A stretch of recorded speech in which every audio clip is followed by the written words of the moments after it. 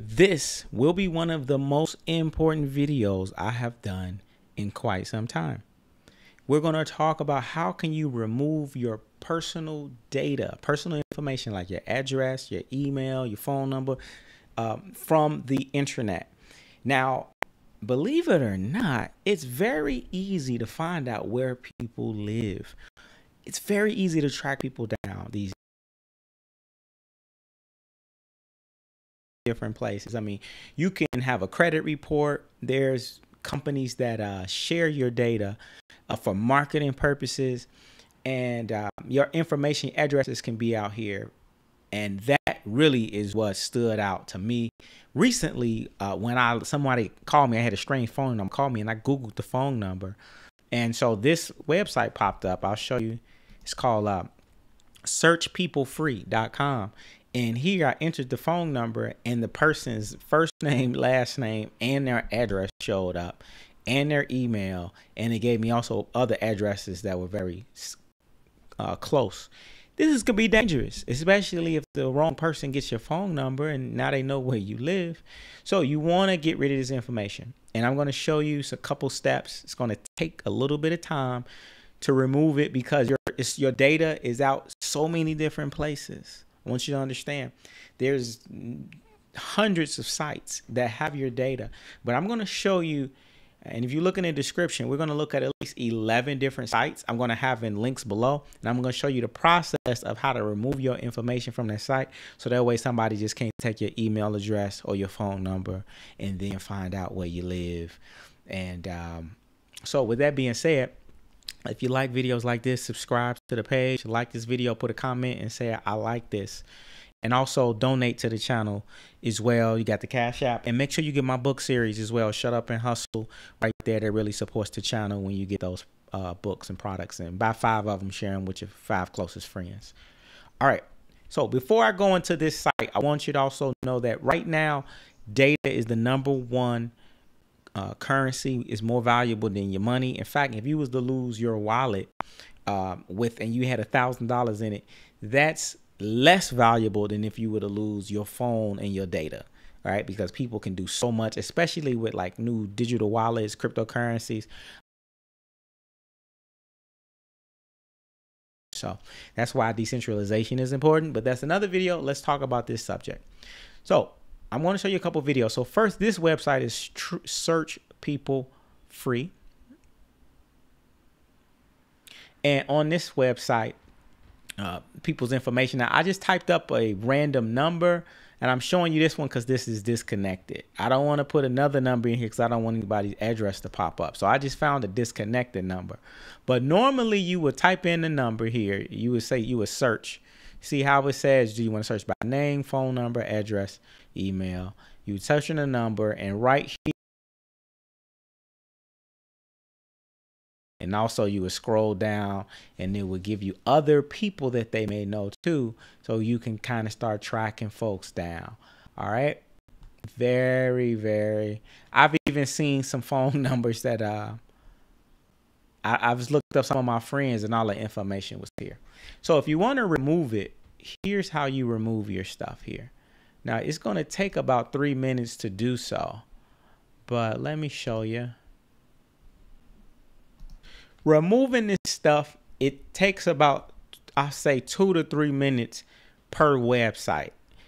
So if you know, there's about 11 different ones that I found. I got the links in the description.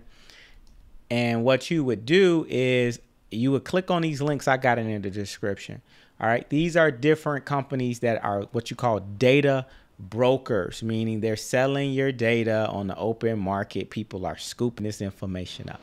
So you would click on the link. Let's say you got Axon.com, AddressSearch.com, Anywho, Archive. All of this is very valuable. Let's say you click on one. It's like white pages.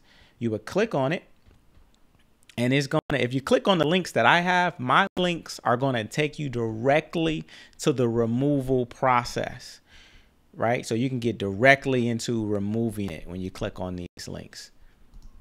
Okay, we're going to look at one in a second. Also, I want to show you this. So let's look at the site we just had here. So yeah, white pages is another one. We want to remove this stuff off of places like white pages. So let's say, here's a generic thing you can do. So search people free. If you know the sites that you think your stuff may be on, you can do a Google search. Typically, you see how this URL is right here. You see how it says searchpeoplefree.com. If you type in just on Google, searchpeoplefree.com, and just type in the word remove, and we'll do that, see what it does. And we say search people free.com. When you type in the word remove, usually there'll be obviously it says opt out right here. Usually that's where you'll click, and this will take you directly to the opt out page. So that way, if you do this yourself, you don't have to pay somebody to remove this information. You can do it by yourself. You know, you'll save some money if you want to save some money and do this yourself. But typically what happens is you click on that link. This is what it'll look like. It'll tell you want to remove your records. Here are the instructions. And these are very simple instructions. All you're doing is you're entering what is your email address. You got to verify that you're not a robot. And then once you do that verification process, you go to your email. They're going to ask you if you're a human. Okay, so you got to click on if you're a human or not. And after you do that, they're going to ask you, you're going to click a button that says, hey, I want to remove myself. Now, remember, you got different pieces of data. So what happens is, let's say you click your phone number. You can remove your phone number, may have a bunch of information. You can remove that. But then you might go to the site 24 hours later, that'll be gone, but you may still have some other email addresses that you used. So you may want to do it twice, one for a phone number or for a different email. So that way you scrubbing everything. All right. So it's up to you how deep you want to do, how deep you want to go, but you'll see as you go through this process. But you look at these links here. I got multiple Anywho archives. I have some links to white pages as well. Here's another one here. I don't know, this was Spookio, Rodaris. I don't even know if I'm pronouncing this right. mylife.com. But I made it real easy. Just got the links. Click on the links and it'll take you straight. uspeoplesearch.com. That's them.com. And literally, as you're clicking this stuff, you just... The process is almost the same with every place. Is going to ask you to verify your email. It's going to ask you to search. What are you trying to look up based on? Is it the phone number? Is it the address? Or what is it that you want to remove? Once you type in your phone number, you'll see the information connected to that number. Okay. And then you say, hey, this is what I want to remove. They're going to ask you for a verification process. You do that. And then you should be fine. It's going to take about 24 hours to actually remove it. So that's the general process. I don't want to do it as a demonstration, because if I was to do it, then my information would pop up. So I don't want to put my phone number in and then my address and stuff is out there. So I don't want to do a demo of myself. But it's really simple. It's a really simple process. I made it easy by providing you the links to the sites that you can actually go to and begin to get this stuff done. So with that being said, guys, walk through this process. You see, this is the one I was just showing you. It gives you the opt-out page.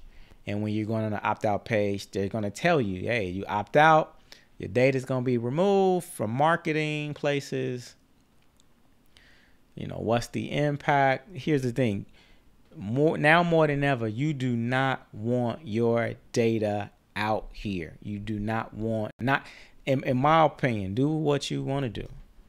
But in my opinion, the last thing you want is to have all of your data. Look at that, truepeoplesearch.com. Now, here's a great one. True People Search. This is a good one for real estate, right? I share people with this. Like, let's say, for instance, you're into real estate. If you find a real estate property and you got the address and you're trying to figure out who the owner is because you probably want to buy the property from them, literally you can just look up the addresses, and owner information will pop up. A lot of times it's not always accurate, because they'll say, hey, here's 10 possible people, but it's kind of, you can just narrow it down and figure out who the owner potentially is just by kind of looking at the results. So it's amazing how much data is actually out here and exposed. So just click these links, get yourself, get your data scrubbed off, immediately, because you do not want your emails are vulnerable. And this is also why, like, let's say for instance, you're doing cryptocurrency, for example, because we talk about that on this channel. This is why it's good to create like a fake email account. All right. Meaning an alternate email account. And when you make that account, don't use all your real information. Don't put your real first name and last name.